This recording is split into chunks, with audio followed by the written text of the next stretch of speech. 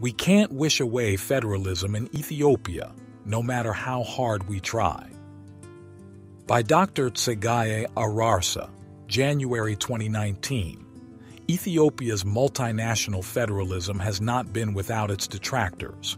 For years we had debated this endlessly, and for a while the detractors seemed to have come to terms with it because they had run out of ammunition. In a more extensive piece, I will engage with the anti-federalist moves resurrected by Prime Minister Abiy's reckless and polarizing rhetoric, who, by the way, did not hesitate to characterize it as racialized or racist to label Zaregna federalism.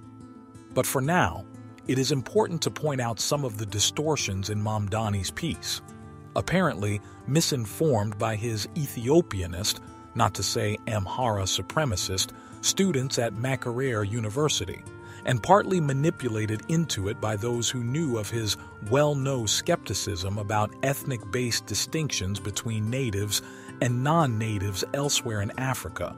Professor Mahumood Mamdani added his voice to the band of those who bash what he calls ethnic federalism in Ethiopia.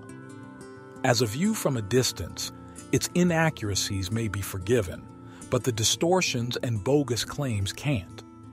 Mamdani deliberately uses the term ethnic federalism to refer to Ethiopia's federal arrangement, showing his prejudgment about the system before analyzing whether it is so. In this, he only followed the tack of the Habesha commentators who used this phrase and several others, for example, tribal or Yegosa federalism, racialized or Yezer federalism, apartheid, Balkanization project, Stalinist federation, etc.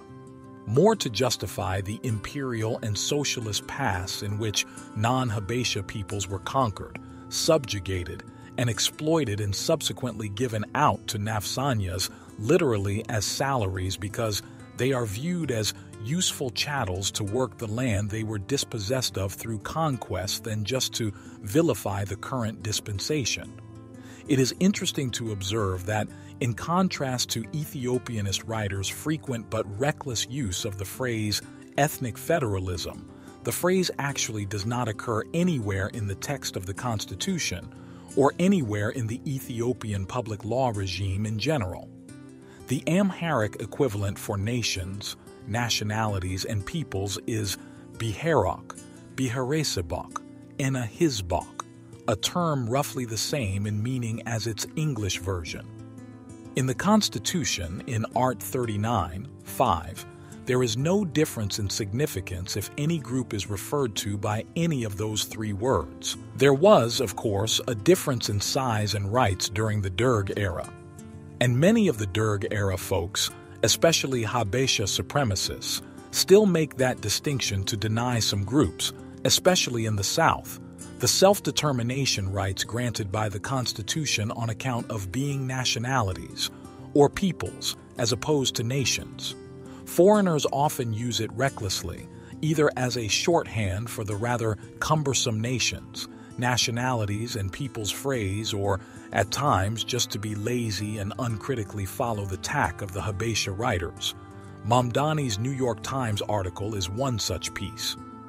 More careful scholars, for example, Will Kimlicka, George Anderson, James Tully, Jan Erck, Alan Tarr, Robert Williams, Ronald Watts, Farron Rakeho, who also uses plurinational federalism, Michael Burgess, Thomas Fleiner, Lydia Basta Fleiner, Brendan O'Leary, and a host of others use the term multinational federalism.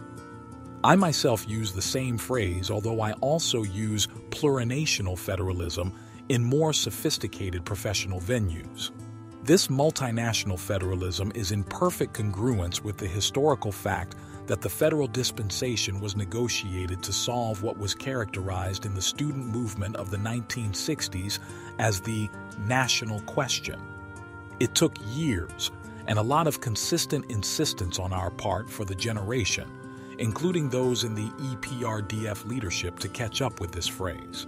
It had almost become a word of mainstream use until Abiy came and started to make speeches that seek a reversal of the rights of nations, especially that of the Oromo.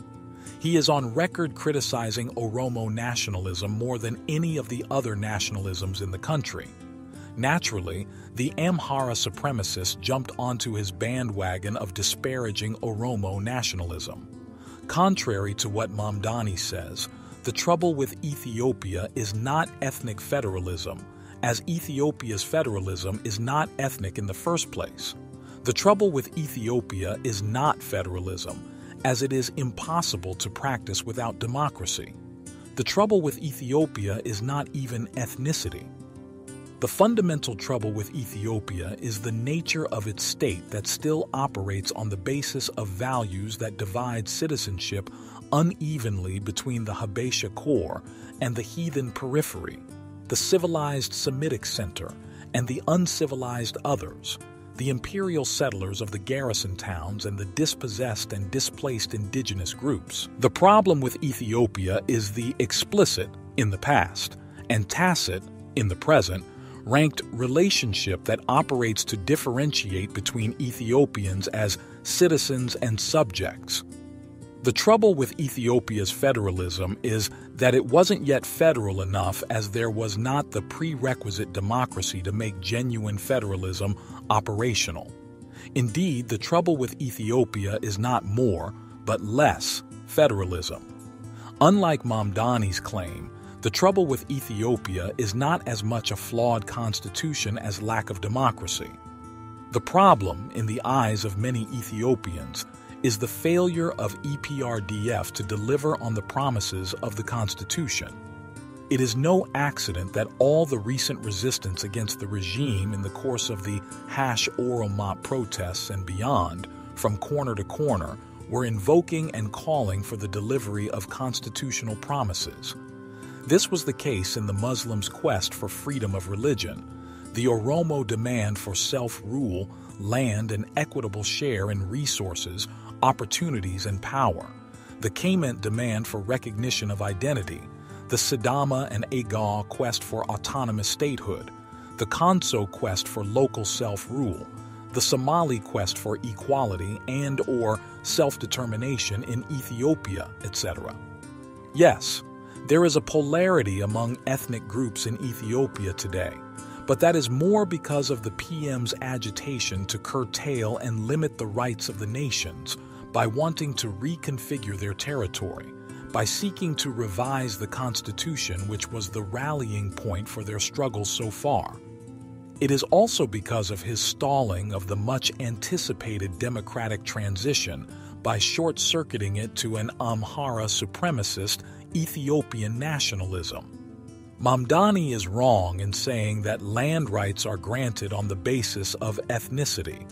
The land is a state property currently being sold around by the government to displace farmers and give it over to foreign and local investors.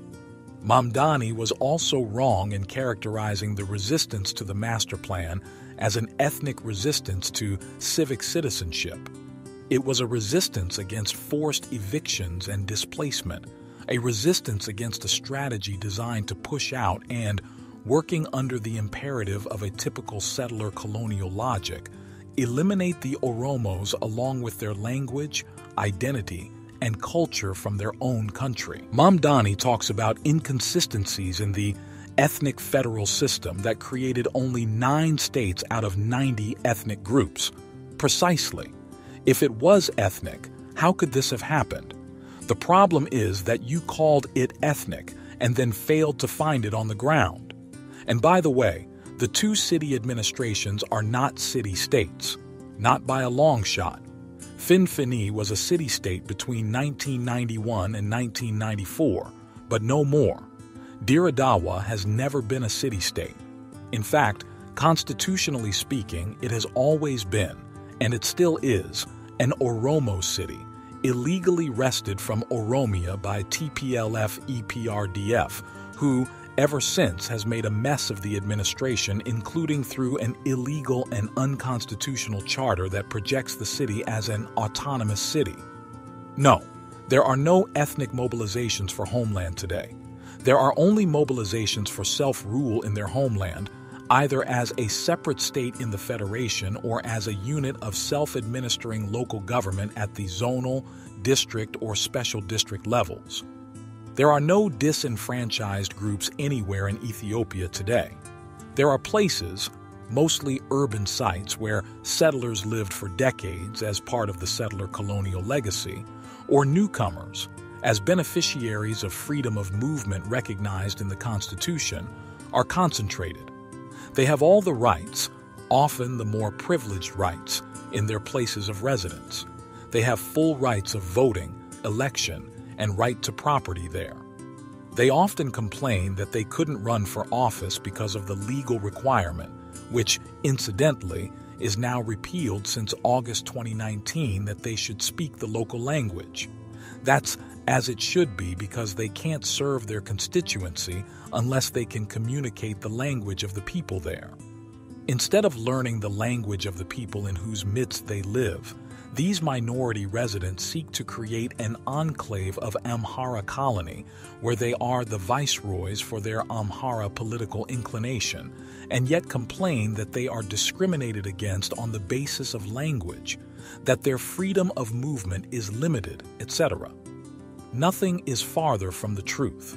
This is a peculiar phenomenon noticed in the garrison towns of Asala, Goba, Adola, Shakiso, Nagali Borana, Dilla, Yirgalem, Hawassa, Harar, Adama, numerous other towns of the empire, and now in large parts of Benishangul Gumuz, Gambela, and Afar. In his conclusion, Mamdani advocates for amending the Constitution to abolish ethnic federalism, which he believes obstructs the desired reform. However, his argument lacks a rational causal link between federalism and the stalled transition. Additionally, he fails to present a viable alternative in how it would facilitate the sought-after reform. The assumption that Abiy is a reformist hindered by the Constitution is flawed. In reality, Abiy is not a true reformist, having emerged as an opportunist who sabotaged the struggle for freedom. Despite being backed by Mamdani's former student Jawar Mohammed, Abiy aligned himself with reactionary right-wing politics, masking them as Ethiopian nationalism. Instead of working towards democratic transition, Abiy remains entangled in outdated imperial politics, even pathologizing the people to set the stage for his messianic ambitions. Moreover, attributing the so-called border conflicts to ethnic federalism is misguided. These conflicts are, in fact, proxy wars instigated by the TPLF against Abiy, undermining federal self-rule and the federalist approach to intergovernmental relations. Abiy inadvertently has played into the TPLF's hands by making anti-federalist gestures. Attempting to tamper with constitutionally sanctioned multinational federalism will lead to disaster and potentially an endless civil war. A more practical and simpler approach is to focus on enhancing the transition to democracy while fully implementing the Constitution and delivering on the promises of multinational federalism. Firstly, demilitarizing politics is crucial. Secondly, establishing a consultative inter-party platform that engages all political parties in discussing the direction, roadmap, and methods for democratization is essential. This should culminate in a credible, peaceful, competitive, free, and fair election. Any tinkering with the Constitution or its federalist principles should be reserved for later stages. Attempting to rush this process may lead to civil war, pushing the nation toward the abyss. Therefore, it is vital to prioritize democratic transition and implement the existing constitutional provisions before considering any modifications to the federalist structure. We thank Dr. Tsegaye for his 2019 reflection on this matter. We are grateful for our esteemed audience's attention.